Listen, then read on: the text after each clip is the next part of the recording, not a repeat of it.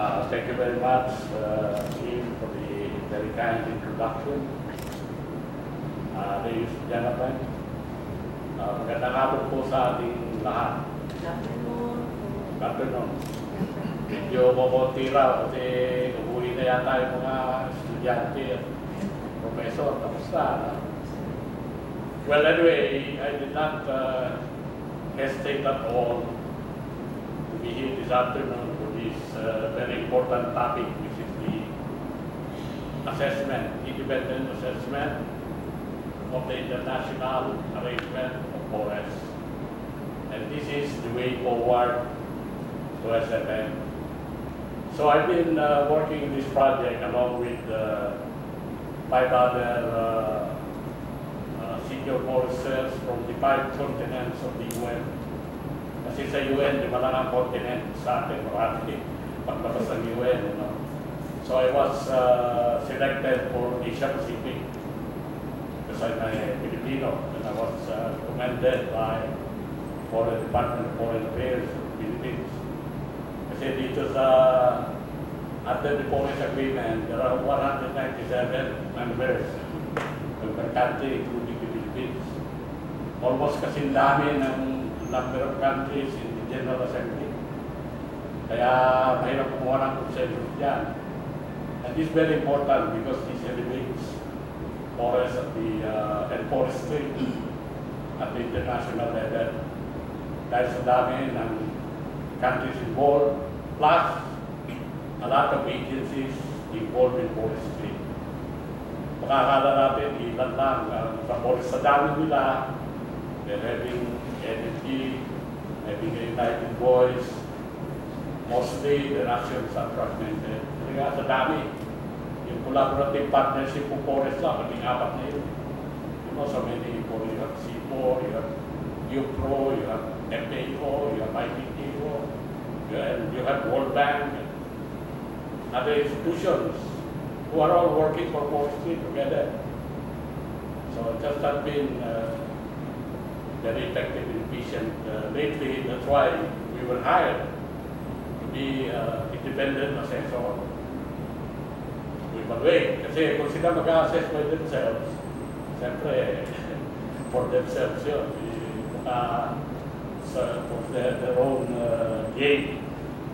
Pag independent, they cannot dictate on us.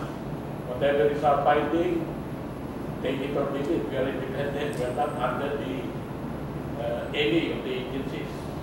We were directly hired by the General Assembly. So yan po ang background nun. And the second thing, this relates very well to the development series here. Kasi for a long time in office, walang topic discussed directly on policy relating to sustainable forest management. And the way forward now is really for forestry and the forest to get out of the box. If you are there, you'll be confined to your own canopy. Ang approach ay landscape eh. And this is what SEARCA is also espousing. Get out of the box of your own canopy, mingle with other land uses. Kaya nga merong agroforestry to ensure that forestry is not only for the forest. It should be also to address food security, to address environmental services, and mostly to address general issue on poverty and most importantly, sustainable development, inclusive growth.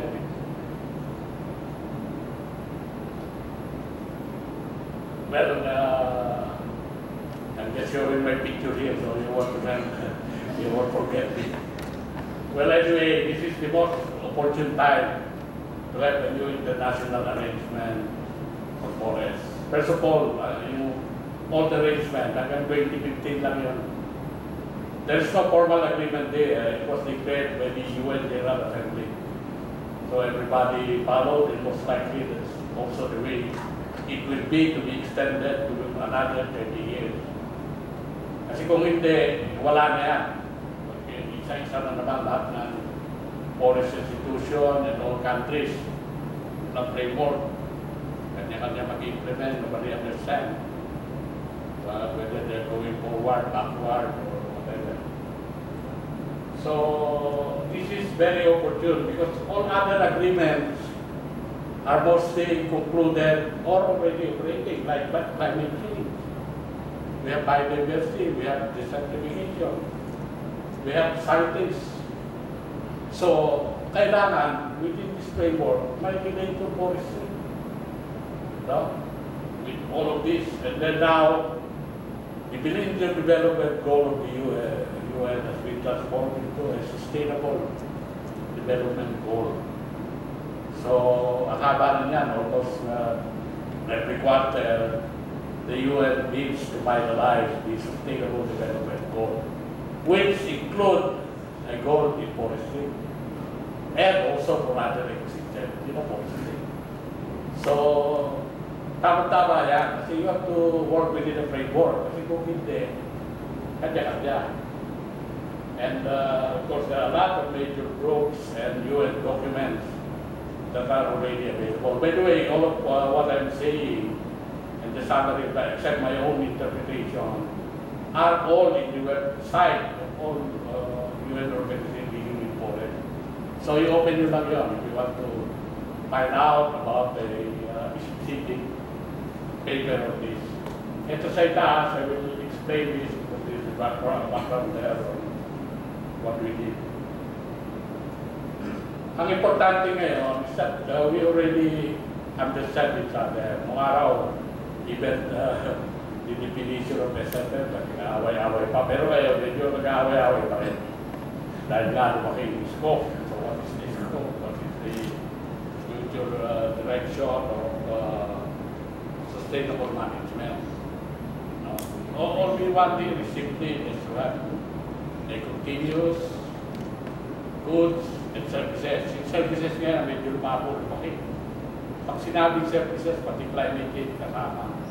And when you include in the picture and things like a RED program, reduction of emission from deforestation, degradation, medyo nag-iiba yung scope nito kasi liba na ngayon included sa RED Plus. And one of them is SFM. And under the RED Plus, medyo iba ang pagkakaintindi nila. Well, explain a bit later about that. But as the old UN thing presented here, SFM can be evaluated and measured. When SFM came about a few decades ago, it is a target.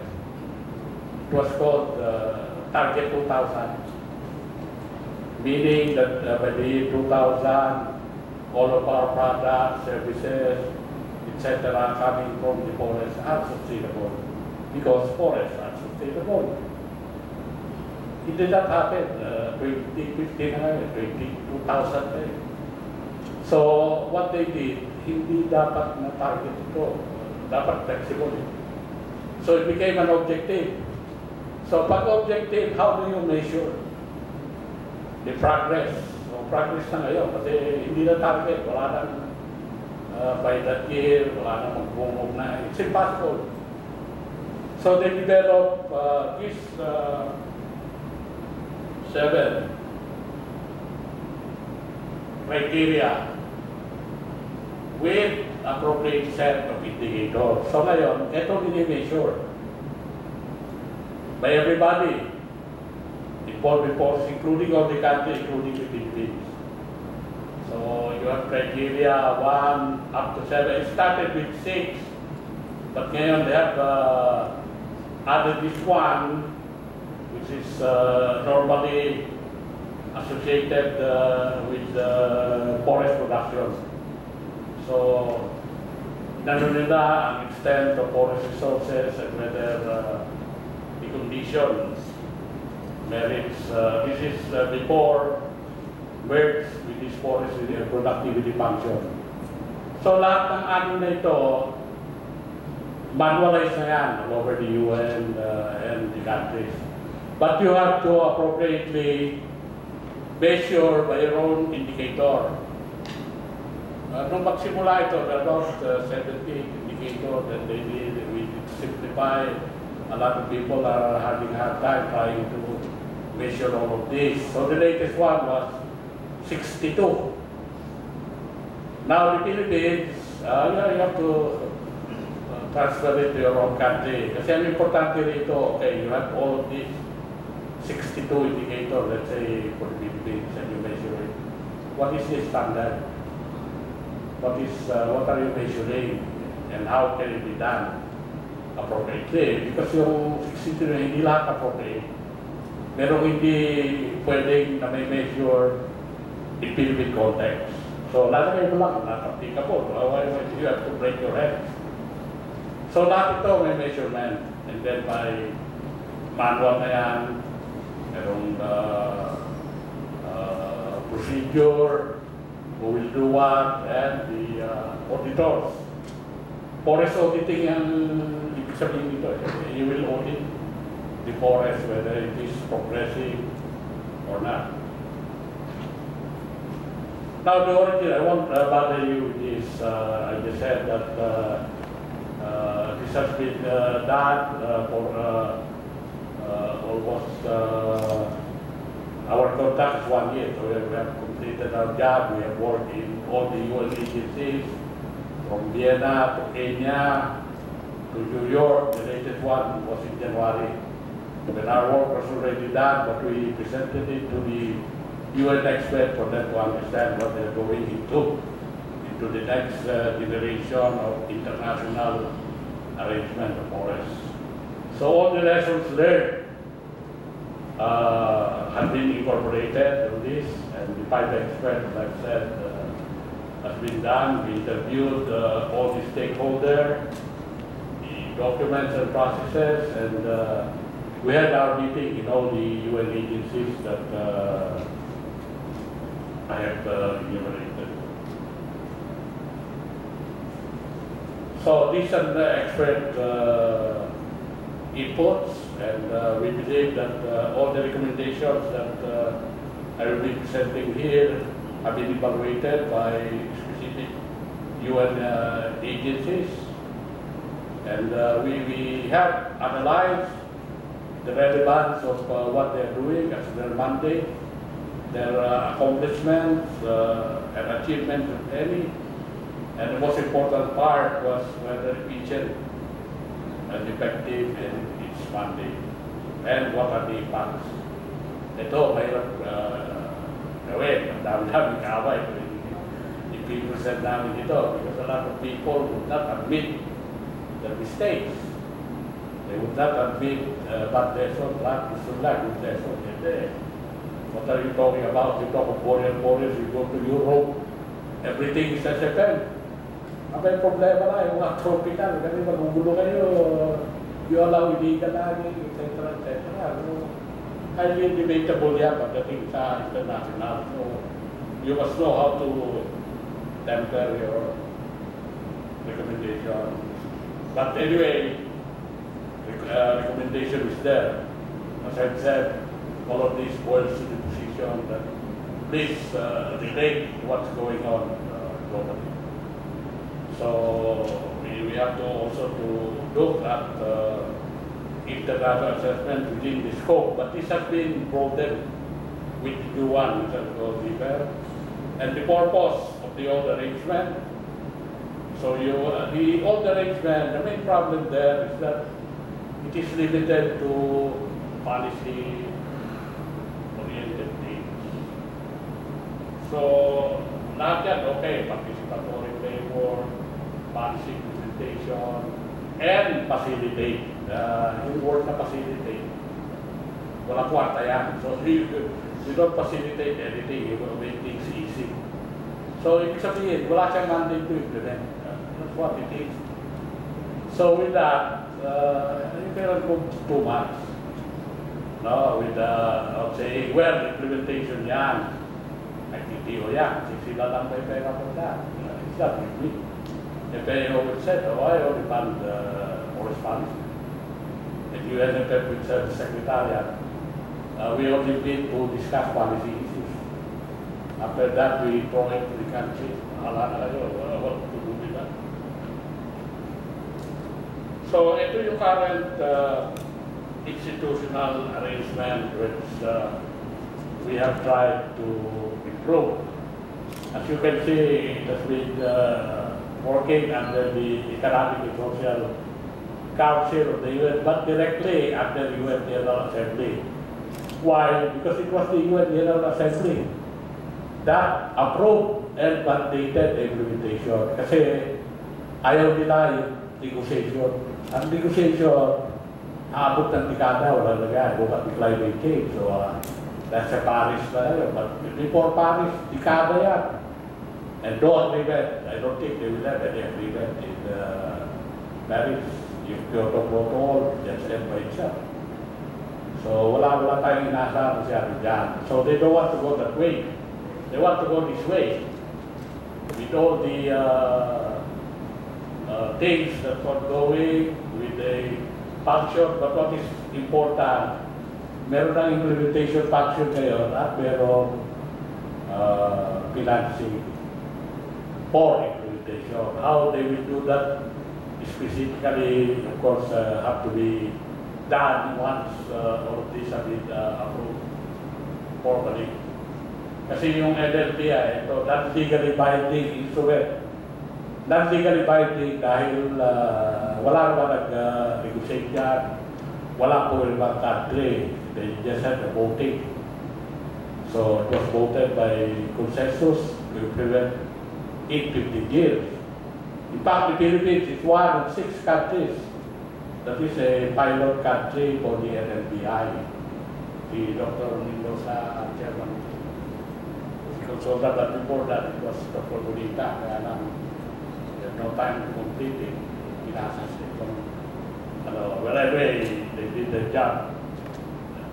Kasama yan. So, what are the major achievements?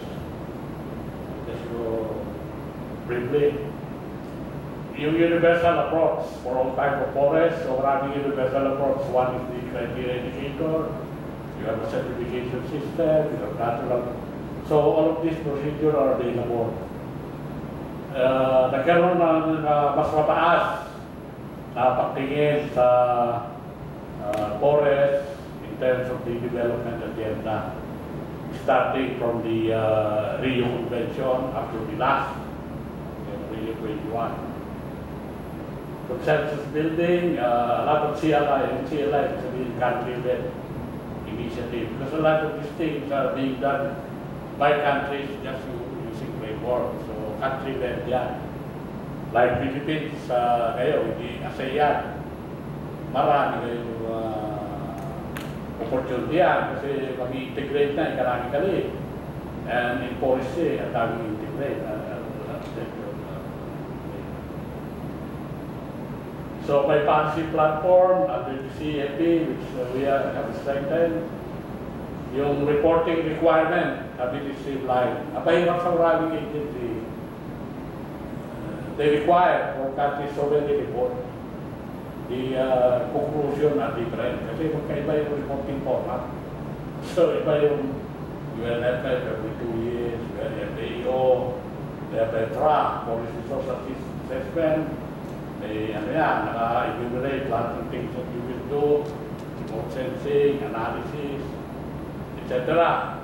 Which the government follows. The Philippines is one of the best in following all of this reporting. And there's a reporting sa IDT also ngayon. Under the new arrangement, isa na lang ang report. Parang makakatipid naman tayo na malaki. The output will be universal. Mahirap yung magkaiba. Now, itong analytical work and output, somehow, some of these have been addressed, but on a fragmented process. Ito ngayon ang bago, the facilitative process for financing. Kasi no financing, hindi assured, voluntary. Even the collaborative partnership on forest, nandun yung World Bank, they don't give money, voluntary lang. They want.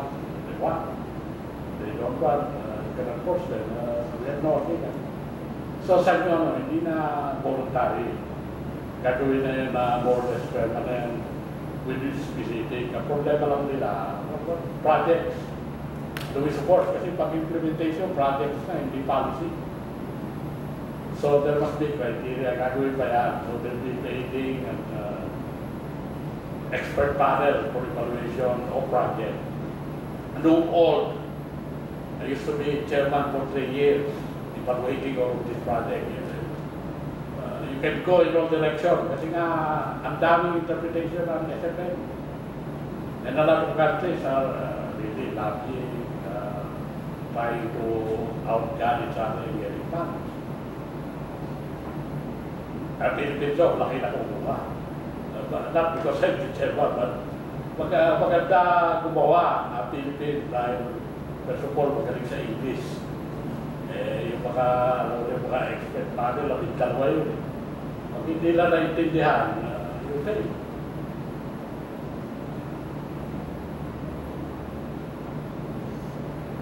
Now, again, the interaction, digital level, what I'm saying, again, Asia Pacific has a very big edge here because of ASEAN. Ang ASEAN, kompleto na. They have the PICS Association of Senior Members and Ministers. Tayo yung mag-host, I think in a few months it will be held here in the Philippines. Again, because of our leading role, we'll be discussing. I have provided them with what we have for input to that particular meeting. And the engagement of the new groups. Now, if we talk of milestone, again, it is the old non-legally binding with 4 objectives for forest. They implemented the work program, but it's only up to 2015 kasi nga implement, so extend that up to 2020. It's already integrated in the UNFF, the U20. The future that we want, ito yung I'll show you what future. Do we want based on all the ministers of forest in the world and the SDG process. Meron na itong output, kaya lang hindi pa formally approved, General Assembly nila. Ito, more important, dati walang forest finance. Ngayon, they have a provision for GFC, Global Forest Finance, and how it will help in implementation, aside from the financing that's available. Ang biggest ngayon yung UNFF, Global Environmental Facility, and the next one is the World Bank supported Red Plus. So lahat ito ngayon, they want to have a global integration para madaling mag-access. They put up a website called the Forestry Facilitation Process. May website na ito, buksan nyo, makikita nyo what is available, kung ano pwedeng submit, who can submit, kasi pwede NGO, hindi lang government. Pwedeng NGO, pwedeng private sector. And sa communication, yan magaling ang forestry. Merong International Year of Forest.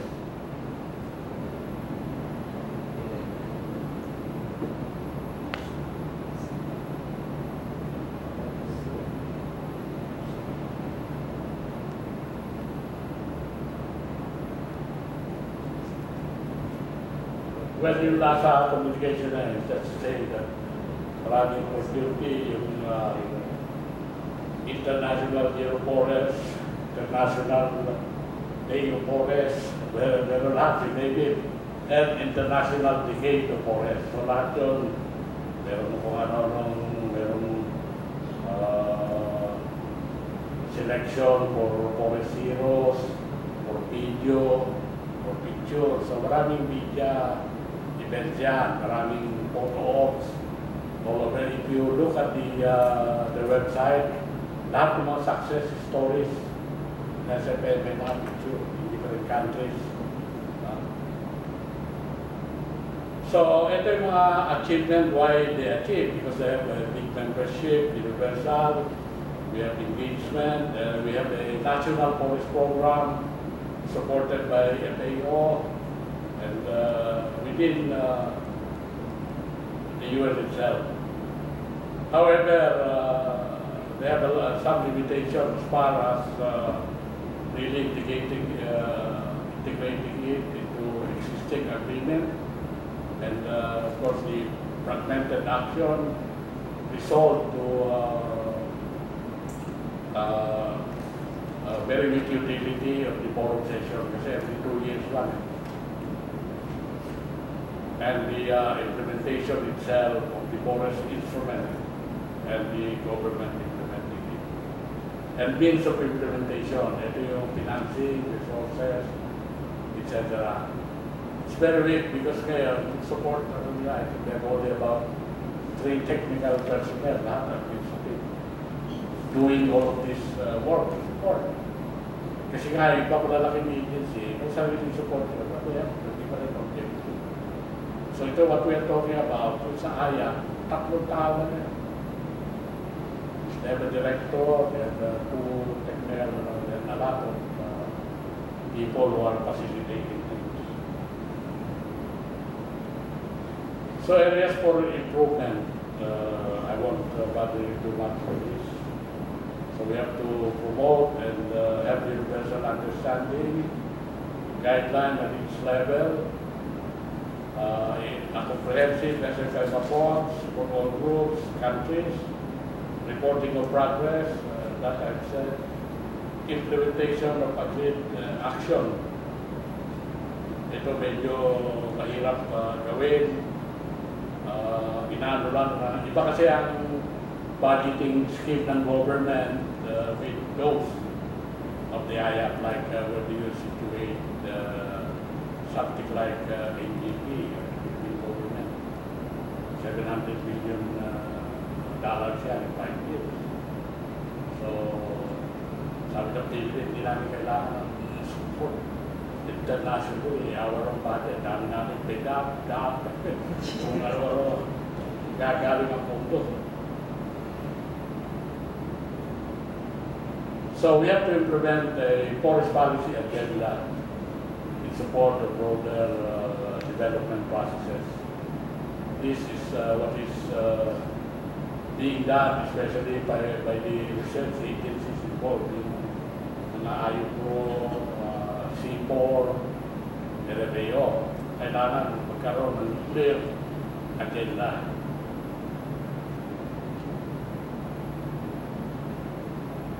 So ito, reaffirming forest instrument and extending it. It's already appeared.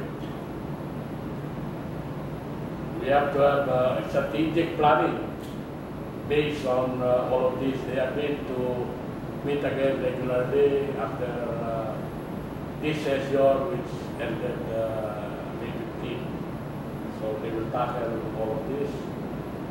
And a new thing here is the science policy implementation interface. Kasi pagka policy ano ka, a lot of things being discussed. I've been attending all of the session. Walang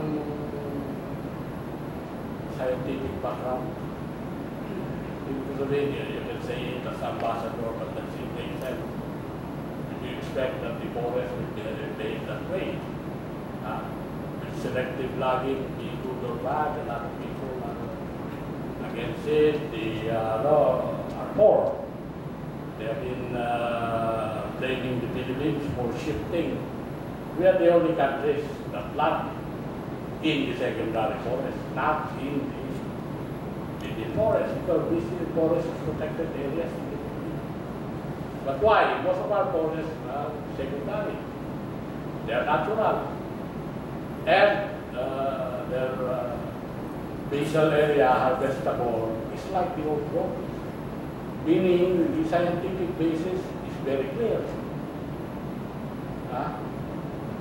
So things like that we could argue. I'm confused when you talk about boreal forest in that forest.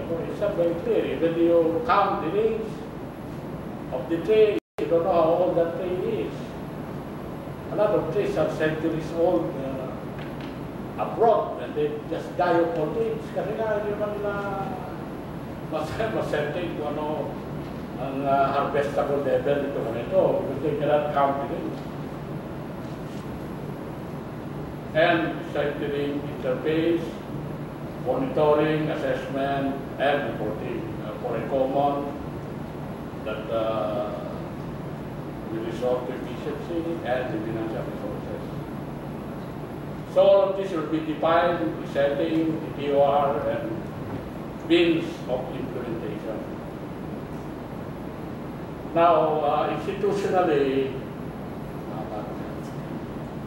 okay,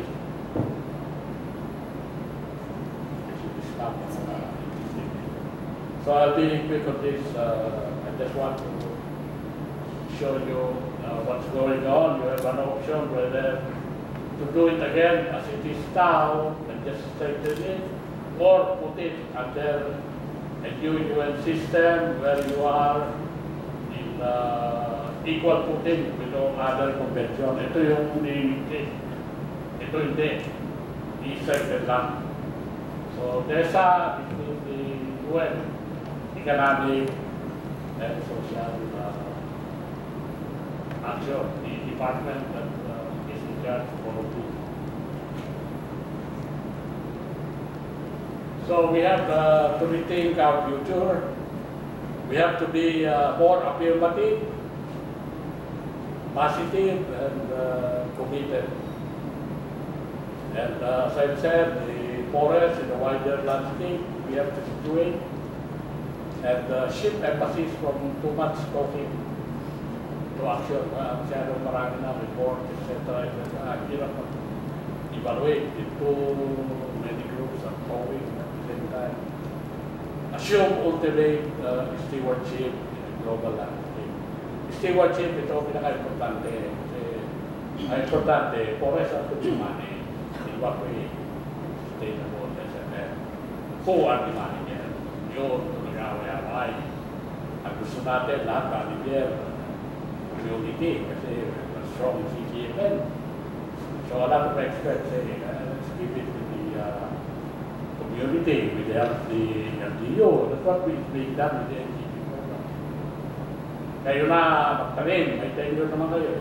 Give it to you, 25 feet. So that's your future. You're the steward of the earth, of the forest.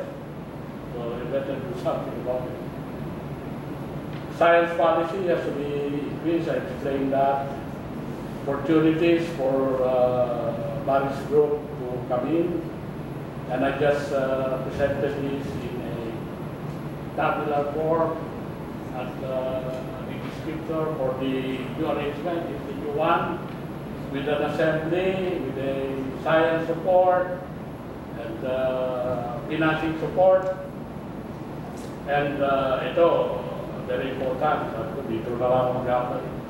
Special envoy of forest. Kasi after this, you have to popularize. Mahirap pag gagawin mo mag-popularize doon, mga scientists or ano eh. Ang kinukuha nila mga sila Leonardo DiCaprio, yung mga actress na magagaling. Na may pera. So instead of being paid, sila na envoy, sila pa yung magbibigay ng pera. For us to invest, si DiCaprio, committed a lot for the UN Declaration of Forest. Kaya most likely it will be one of the envoy.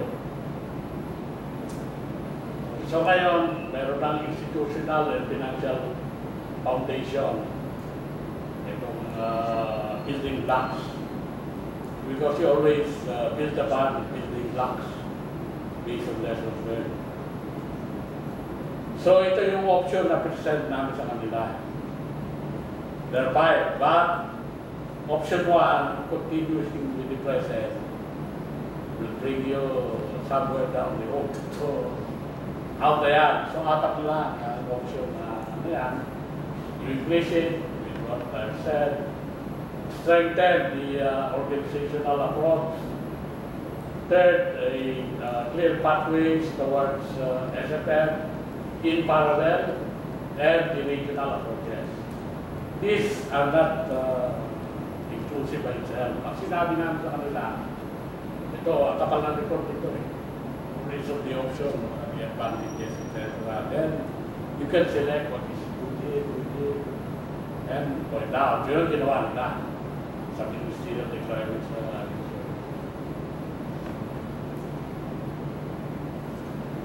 So, I don't have to say much. Ito lang yung explanation of what we see added for the first option available, enhancing. The second is strengthening what you have, including a regular budget. Wala regular budget yung secretary. Kaya mahirapan sila mag-operate yung tao nila dito eh. Wala pang bayad ng salary. The third is the political pathway with a lot of these new actors coming in. And this is good. Ito ang being supported. But all of those countries, especially those who believe in the plus, the plenty, or the forest protection, forest law enforcement, governance and trade, and all others international, ito gusto nila. And ito, yung regional vision to tie up with the global and the country level. So, yun po ang pinagpilihan kasi mahirap na mag-recommend ka sa independent assessor ng isa lang. Parang sinuko mo, ito na. Ano, pipilihan ko dyan, yung ba pinakamaganda. So, you must have option. So, what do you do with the option? All of these global objectives, therefore, right now must be related to the Sustainable Development Goal. We have specifically target 15.2. Ito yun, by 2020, what do we expect? Mahaba ang, ano ito, hindi lang yan isang paragraph, nakalagay dyan na what rehabilitation, for protection, etc. And then tie it up with the present result in the New York Declaration on Forest 2014. Last year yan, nandun ako ay including the launching the forest facilitation. So ito yung mga what they expect. So itong tatlo na ito, if you will see, that's the new arrangement in terms of the forest that we want in the future. So ito yun. That's the exact wording for 15 and a lot of sub-indicator under Sustainable Development Goal. So aligning the SDG and all other related biodiversity target to this particular goal. In summary, hindi ba ito tapos? Ang inaano ko lang, is stewardship and wala nang fragmented forest policy or commitment, coherent processes, and a clear voice ng forest. Kasi isa na lang. And policy support for implementation. Meron na nga implementation, hindi lang policy. So again, scope and definition still have to be well done and defined, and understanding of all the financial mechanism, including monitoring compliance. Meron niyang monitoring and evaluation report. Sakit pa sa akin. I don't expect it to be anyway. I will annex this to the paper that I have a paper which I said I will update when the result of the ministerial declaration and in New York 14, just a few days ago, came out and summary, this is the declaration of the minister. So this is the voice that we want. And as you can see, I don't have to go line by line here. All of the recommendations that we have forwarded to them have been considered. So at least our work is done, accomplished. So siguro lang silang i-promote. At saka ito, they agree, dati ayaw nila eh. They don't want the word in concern about deforestation, the degradation. They don't want to improve this. They want to say that there's no problem like that.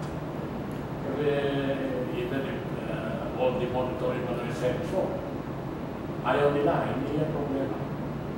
You cannot hide it under the line. So for the first time they did, so ito, meron pa iba. Putting in all the groups. Dito, ang pinaka-big dito, ang na-neglect nila, lahat ng groups nandun, including women, youth, you name it, nandun, NGO, but they did not include the private sector. I don't know for what reason. They don't even attend UN session on forest. Whereas they are the ones implementing on the bill. They are putting in investment, etc. Yung community nandun. But community, the government pays them. The private, they pay for themselves. We did their financing. So ngayon, they agree, okay. Let's agree all this private sector, entrepreneur, sino ba mga involved processor sa Pilipinas. Kaya lang ngayon, hindi ito effective kasi may lakban. So, hindi sila mga contribute. So, lahat ito have been appeared, committed, and up to 14 and then 15.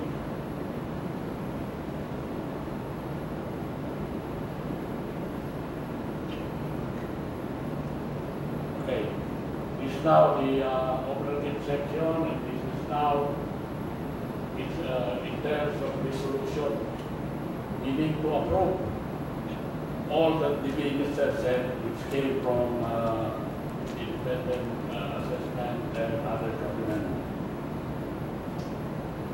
So again, we'll be meeting to make sure that all of this will be put in detail for implementation. Kasi itong mga ganito, declaration and resolution, affirmation, cannot be presented in so much detail. So that resolution provide whatever recommendation is there for the IAP beyond 2015, for the Secretariat beyond 2015, the Forest Instrument beyond 2015. So lahat ito together at the financing, the provision of that for implementation, the agenda, and the review, follow-up, individual of implementation, and important final approval of all of these by UN General Assembly by September 2015. So a few months, 4 months.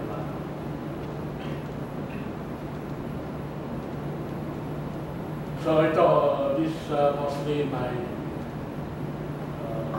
analysis of SFM in the Philippines. What will be done, already a framework, agreement, okay. Reporting, monitoring evaluation, and land use, and including, etc. Favorable. Philippines CNI and Forest Authority, manual guidelines we have already. In fact, I was the international consultant for doing it for Philippines. Philippines is the only one with the manual with a baseline. Measurement for progress, regular basis, we have done. There's a policy code, there's a lot of existing laws and regulation, which to my mind is already adequate, while there's the legislation for a new forestry SFM spending in Congress. At tagal na yun, 14 years. 14 Congresses na yun na nandun.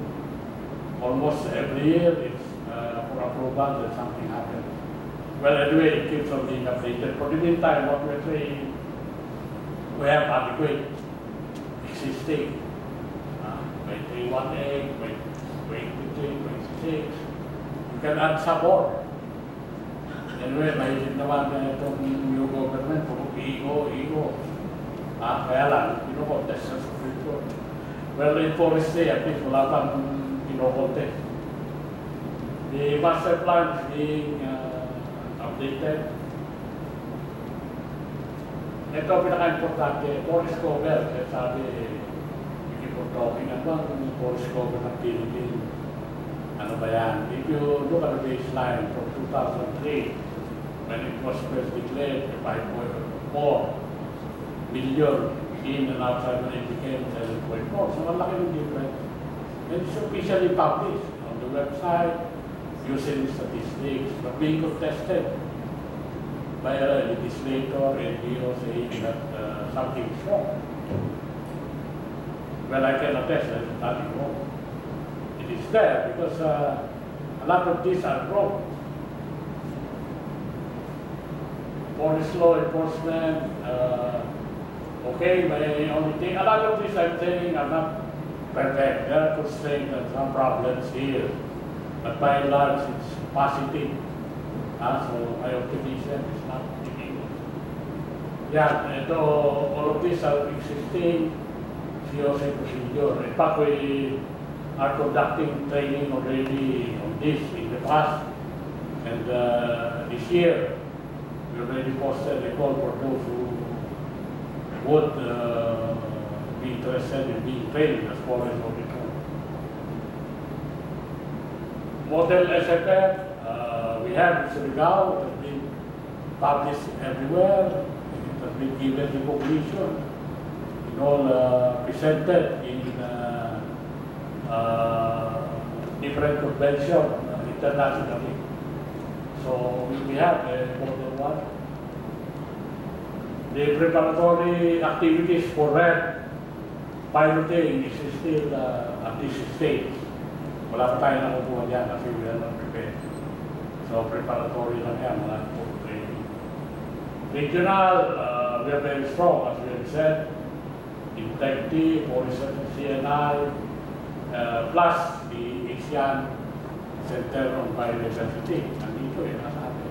Sa taas, that is our strength, plus the economic integration, which would strengthen all of these available. And then the collaboration with private, academic, NGO, and all others, and the integrated landscape management to relate to global issues. Well, I just want to point out the premier program now to rehabilitate 1.5 million hectares. As I said, we are in the fourth year and accomplished already about 1 million hectares. It's not only about planting trees, meron na siyang mga socio-economic indicators ngayon related to inclusive growth. Kaya at least 1 million jobs have been generated nationwide. Hindi lang ito yung mga personal na hinahin, for example, it's the community. Binigyan ng mga kontrata for city production, different cases. But the thing that we need to look out is that after 2016, kasi itong programa na ito, 2016 na, self-destruct. It wasn't valid, they don't know what to do after this. Iiwanan na naman yung programa na. So yung mga community involved, mas mahirap than before, etc. So what we are saying, whoever prepare na kayo kasi huwag natin pag-debatiyan sa iba ko din yung presidente. Whoever sits there, it is continuity. Mayroon sa atin pagka either they recycle, stop things, do it all over again in a more destructive way. Lalo kung lumalala habang tumatagal. So ito lang, just summarize this progress. Makikita ko na yan based on this indicator. These are the things that we are very strong right now. It's moving towards SFM. In a way, we need to have other strengthening, these things here. Of course, a lot of economic things, employment have gone down dahil na Castillo 23, not 26, 26, okay. Then 23, wala, ano pa rin eh. If you calculate na napakarami yung inuhuli na illegal dogs at forest products. Ibig sabihin, ang dami din i-destroy, bakit nahuhuli? Sa checkpoint. So many millions.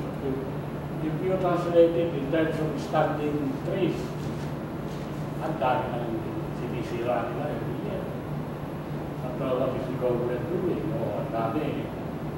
Pinagtad natin, ang galat ng mga PNP involved. Ngayon, army na. Dahil mas pakibura ng army. So sila yung nagmama ng checkpoint niya. Nagpinto Paraga last year, project na medyo tumino ng order.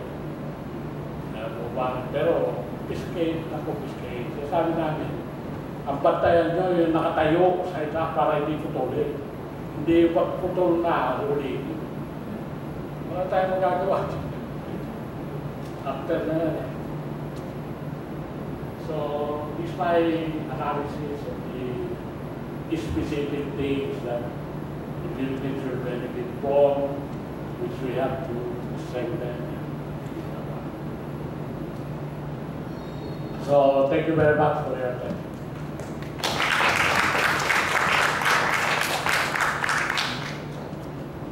Thank you very much, Forester Umali, for that very valuable information on what the international arrangement on forests is all about. And as a forester, you certainly must have contributed a lot towards achievement of the goals of IAF. So now let's move on. The floor is now open for your comments, insights, and questions. Anybody? Sino una nagtatanong? Yes, Forester Mauricio.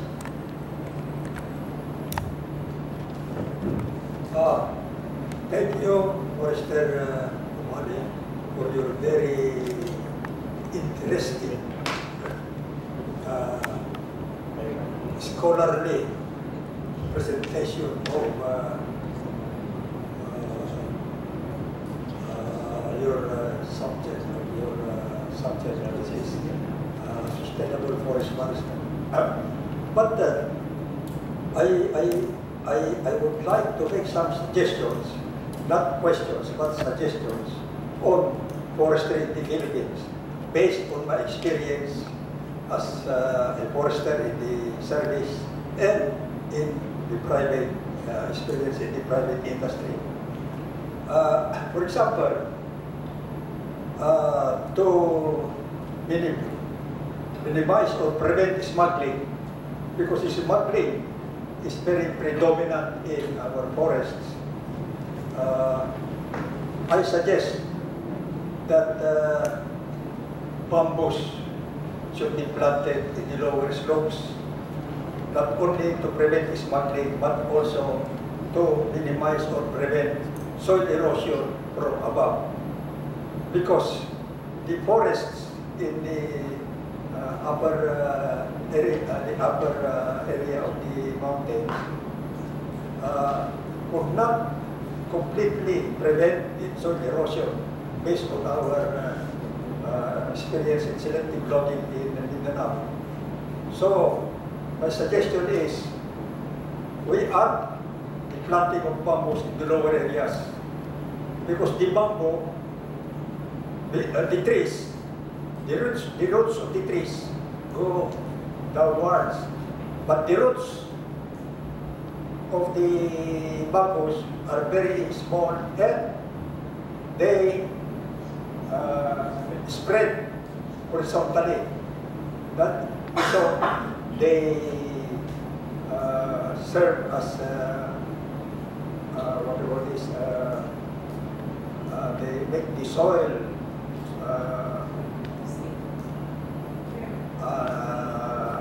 not easily what do you call this? Swept by the rain to the lower areas, especially the rice fields in the rivers. Again, based on our experience in Mindanao, if we plant several species in the same area, but at different times, the income from the forest will be more than if you plant only one species in the area. Our system of reforestation is planting only one species. This is monoculture. This is not very good. It will take, if you plant forest trees, it will take approximately not less than 30 years before they can be harvested. But if you plant other trees, let's say Albizia palmataria, they can be harvestable every 4 years. And they can be artificial agent in preventing branches, lower branches in the trees. Another reason why we should plant bamboos in the lower areas, because they could serve as very effective windbreaks because of the strong winds and rains in the climate change now. We ought now to protect the forest, the natural forest, but the natural forest easily can be destroyed by storms, strong winds. So what is now possible, what is now the practical way is now to plant some windbreaks and bamboos. The bamboos, well, the trees, when they are struck by strong winds, they fall down, or they are branches, limbs and branches are removed, dropped. But the bamboos will curve, and then after the storm or the strong winds, they will return to the erect areas. And very few limbs will be removed because the limbs are very tiny. So, and then another thing that we did in our areas, in Pacific Number Company in Araga and Caraga, is if we plant bananas and abaca between the trees, the bananas will serve as the irrigation.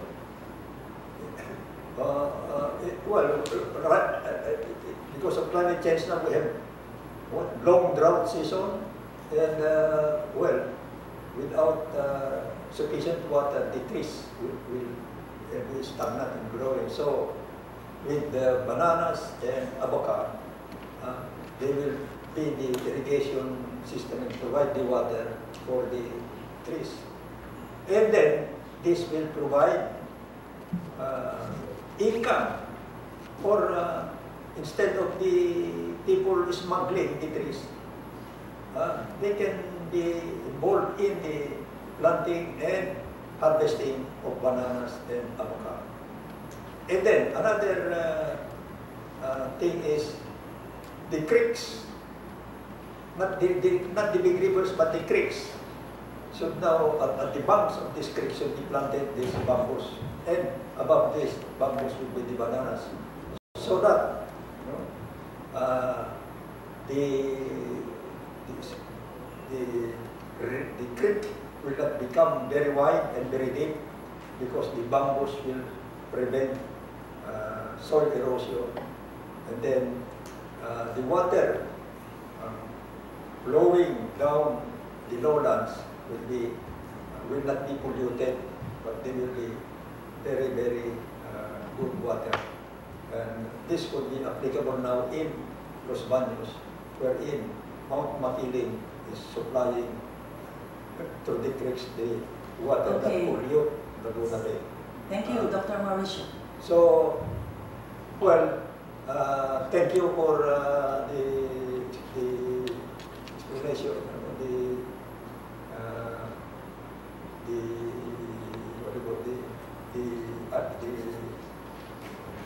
your dissertation, and thank you very much.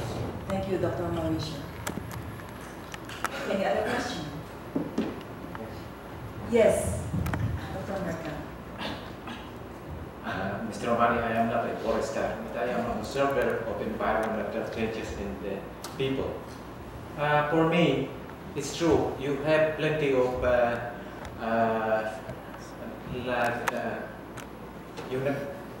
highway, checkpoint, and because I'm not a forester, then I am on the thinking that there are legal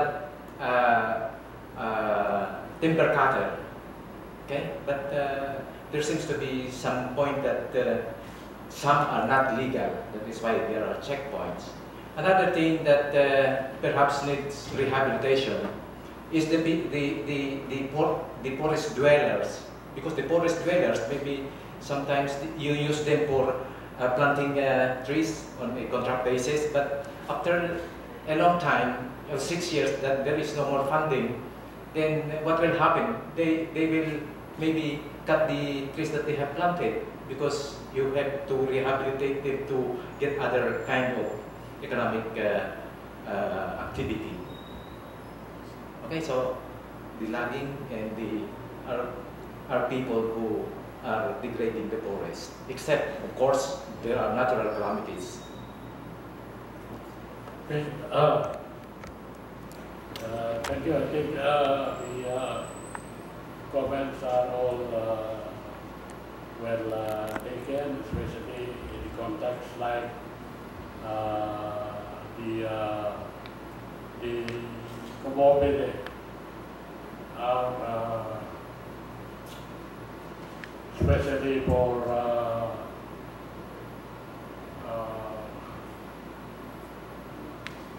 what for the bamboo and the again for dividend